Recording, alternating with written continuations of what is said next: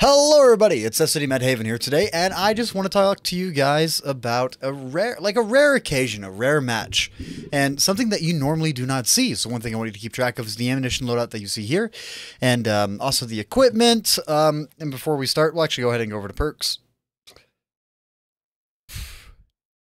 Yeah. So starting off, Born Leader, Rapid Loading, Steady Aim, Clutch Braking, Off-Road Driving, Snapshot, Track Mechanics, Sixth Sense, and Situational Awareness. A very basic loadout, nothing really crazy to go off about it. That's just a standard 9-perk loadout for heavy tanks for me. Now, my IS-7, this has been kind of a tank that I've torn apart and I've put back together a couple of times. And there's moments where I had someone the other day talking to me about free-to-play. I used to do a lot of free-to-play stuff on stream, and then I stopped, and that's just kind of what it is. Today we're going to be using the replay system to take a look at the replay and go over the match I had in this yesterday.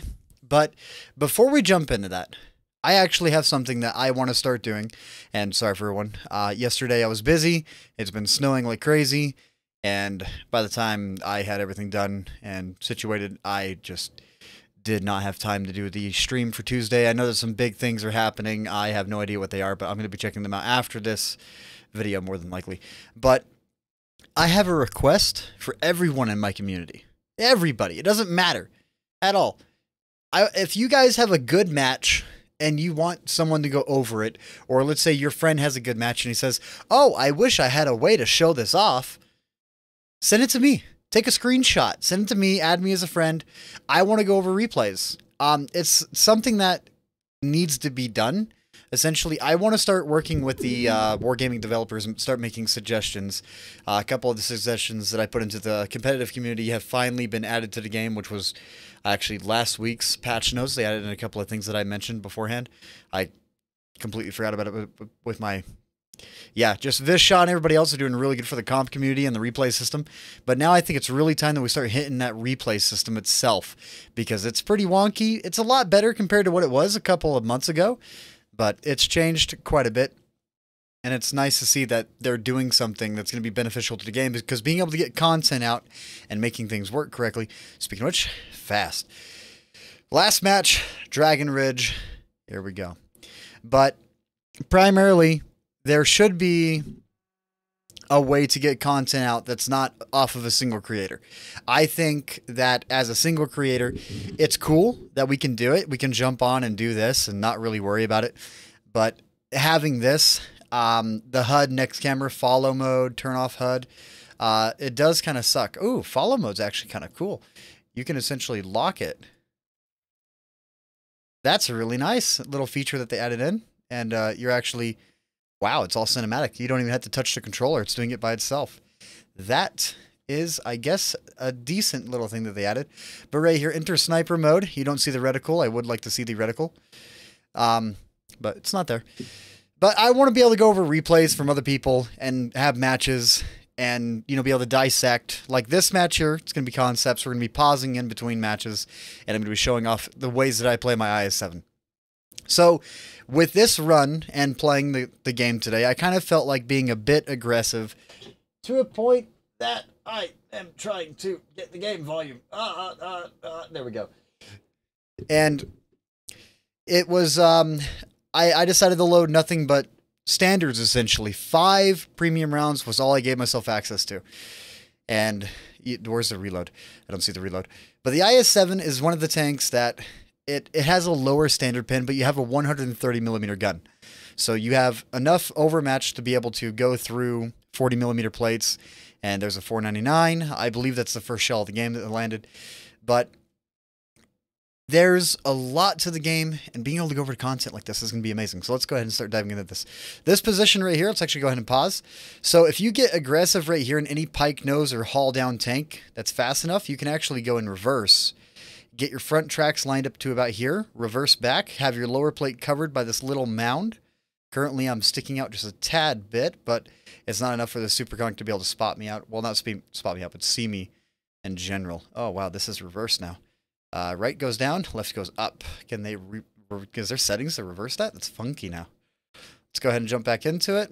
I do like how a little bit of pressure slightly elevates the camera, and a lot is like, whoa.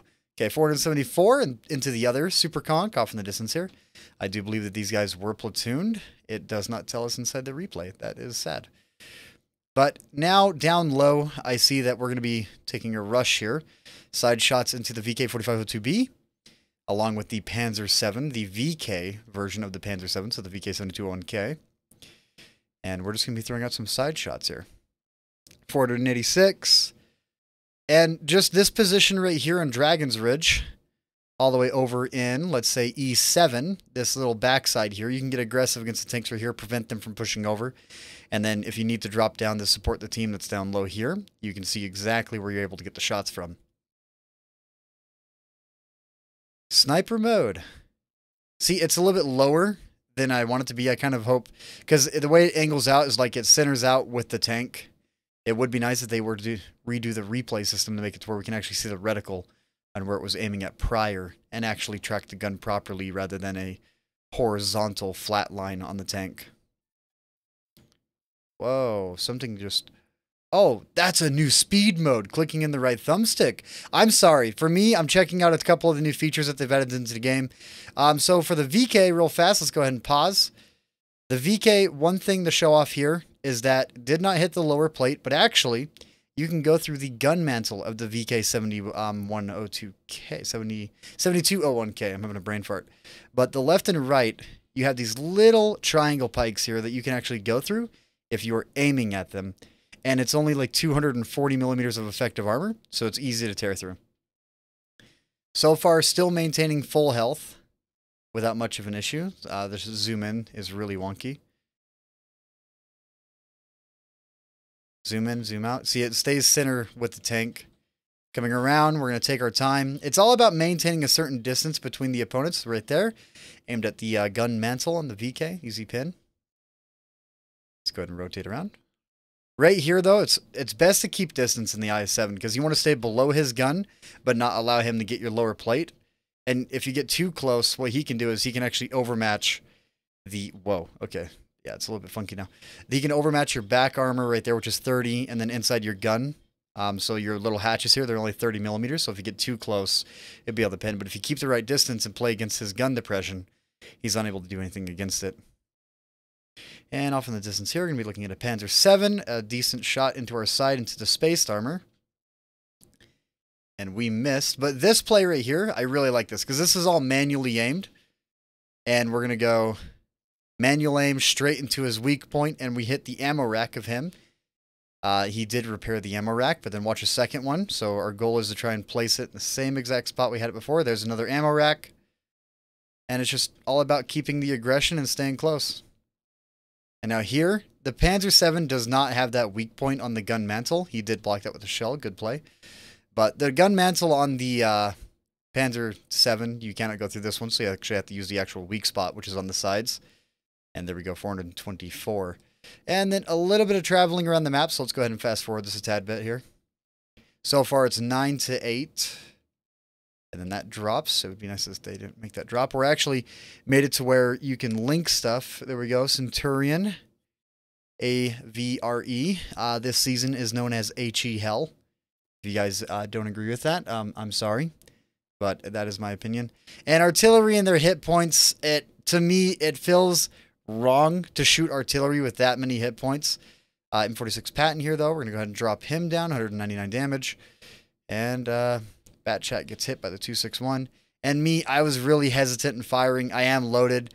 I didn't want to fire at him because it just feels wrong that artillery has this many hit points, and it's essentially a damage farm, is what it feels like. And right now it's down to 5 to 5, so let's go ahead and pause this. Rotate around the map here, as we're going to be approaching from A9. Currently, we're looking at the Centurion AX right here. It is 4 to 5. Oh, that's right. You can click in the thumbstick now to really not benefit. Okay, where's our ally tanks? Looks like a Super Conch. I don't know if that's an ally tank or not. No, it's an enemy. Where's the allies? Replay system is really buggy. There we go. He has to get spotted for him to pop up. Centurion and E5. They're both stuck right here. And I'm traveling with a Bat Chat. So, coming back, I'm marking the map at C7. Or, yeah, just marking the map a little bit, telling him to kind of go around and flank the Bat Chat. I do believe he went around and flanked. A little bit weird, seeing that the map is not working properly. We don't know where the Bat Chat is, but Bat Chat is actually approaching from the rear. And then the first premium shell that I fire right there is into the Tortoise's hatch because, well, Tortoise has got a really thick hatch. 250 pin is not going to handle that. I don't want to use up the rest of my ammunition because I've only got 10 rounds left out of the 30 that the IS-7 comes with. So, running low on ammo by this point, and I fired my first premium shell into the hatch of the Tortoise right there. Just because 279 millimeters of armor. I do believe it's 279. I could be wrong, but I know 250 will just constantly bounce. A lot of traveling. It is now down to a 2 versus 4, so we're up against a Superconch Centurion AX, E50M, 46 Patton with a Bat Chat 25 ton. So right here, one thing that I want to call out, I'm saying cover me from D4. D4, this is a position of the map that I do wish that the Bat Chat would fall back to. Later spoilers, he did not fall back. He's only on 279 hit points at this point, but if he was to come back to, let's say D4, there's these bushes and a tree that's actually already pre-knocked down, which would have been a lot easier to use. But he could have broke down this building right here, knocked this tree down towards me, as we know the last location of the enemies was inside this area around here, which means that they're going to primarily be fighting us in this area.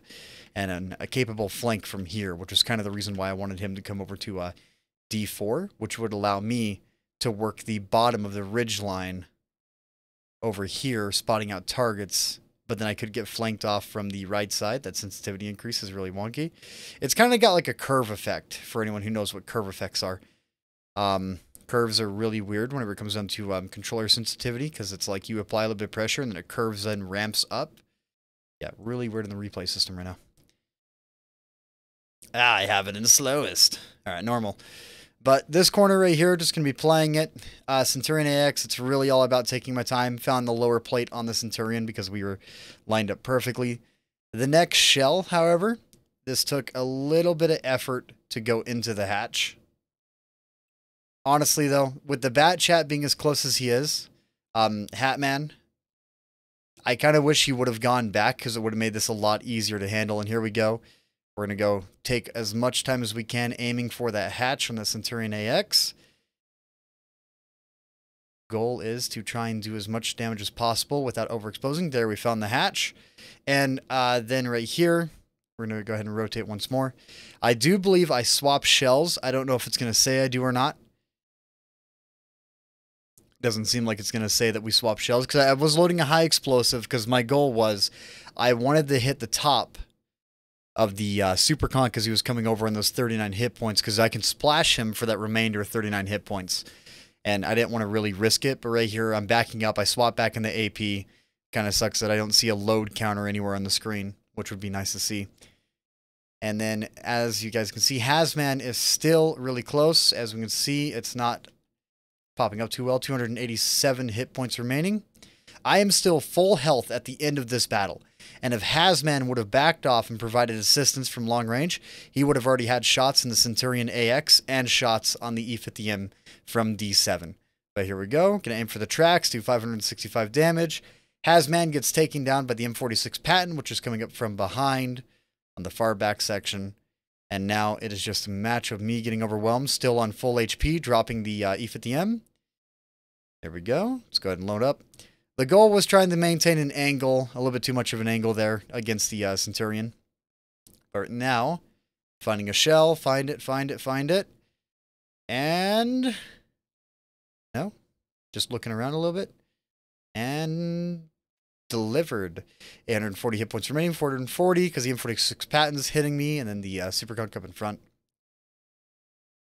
And the goal here was just to try and go in for the kill, put a tracking shell that would actually penetrate the Superconch from this angle, because I was going to be heading a little bit further right. But sadly, I got set on fire by the M46 Patton from full health.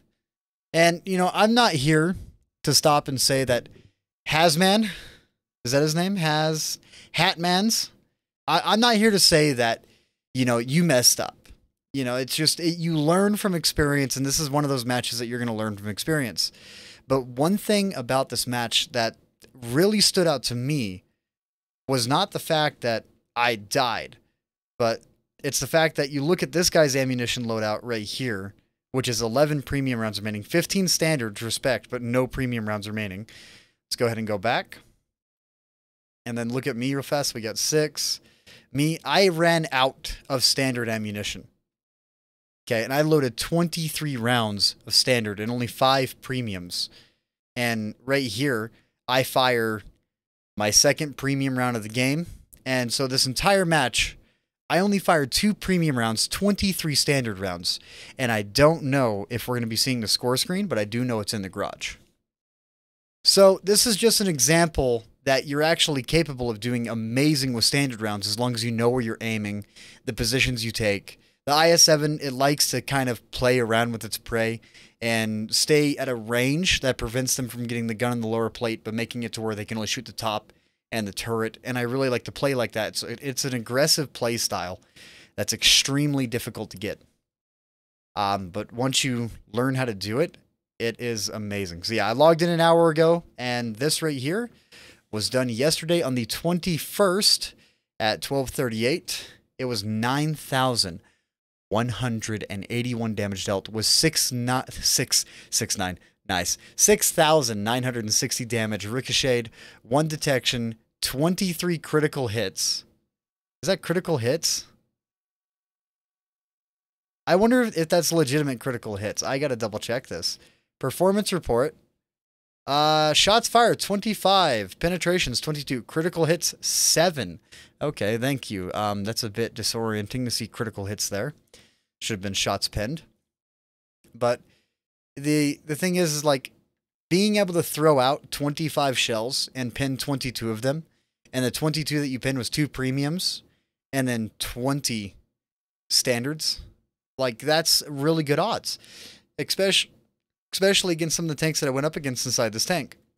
So, for me, this is going to be the start of it. I understand that it's not as well as it could be, but it is what it is. Speaking of which, I forgot to we'll just do one like this all fancy-like for the thumbnail. Maybe. I'll probably do it later. But you guys, seriously, if you have matches that you want shown off, the best thing to do is take a screenshot of the score screen of the game, send it to me in a message, and then I'll take the time out to add you as a friend, go through, search for your name, and find the timestamp. So the timestamp, the reason why I want your guys' screenshots is because at the top right of the screen that you see here, it gives the date and the time, which will make it easier to find your replays if you want me to check them out. Other than that, you guys, it's been fun. I'll be back on track next week, and we'll probably have to do some backstepping, so more than likely that's going to be what it is. But this season, I don't know if anyone disagrees with me, but it is the season of HE hell, because it's nothing but HE being fired everywhere, except for that match. So, I'm out. You guys have fun. It was a blast. IS-7 for the win. Standard rounds. Also, the pay-to-win aspect of premium consumables is stupid. Fix it.